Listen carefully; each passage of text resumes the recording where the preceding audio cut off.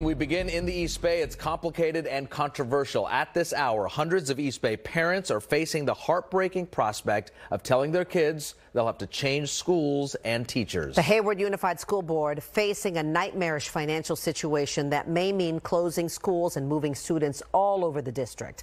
NBC Bay Area's Terry McSweeney watched that meeting, and Terry, the decision just came down. Yeah, about 10 minutes ago, they finally decided.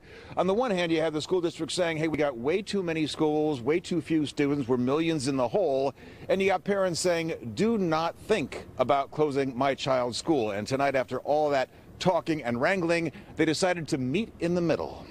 Kids over money. When you talk about closing schools, parents tend to not like it. And so it was at Birchfield Park in Hayward this evening. We'd like to have a pause button. And a lengthy pause button. This leading up to the school district board meeting, a board proposing closing schools to close a deficit, though not shutting as many schools as originally proposed.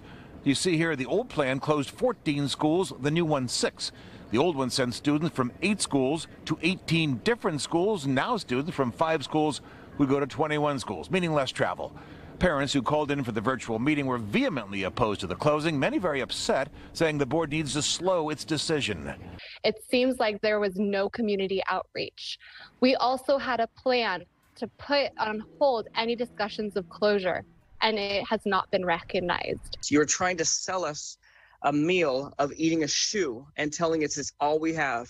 It's all we can do. Just eat the shoe. We don't like it either. Just do it. The district says there's been declining enrollment for years, and the millions they've already cut from the budget are not enough, with $900 million more dollars needed for building repair. They won't address either our ongoing budget shortfalls or our the facility shortfalls we have, but they will meaningfully help. The plan dealt with the next 3 school years, but only the next 1 school year. That part of the plan is going to go into effect. So Bowman and Strobridge are going to close. After that, everything's back on the table. People tonight screaming about not being involved in the process. They're going to get their chance. There are going to be committees and all kinds of meetings, gatherings, talking about it. The people are going to be heard. When the final decision's coming down, impossible to say. Live in Hayward, Terry McSweeney, NBC Bay Area News.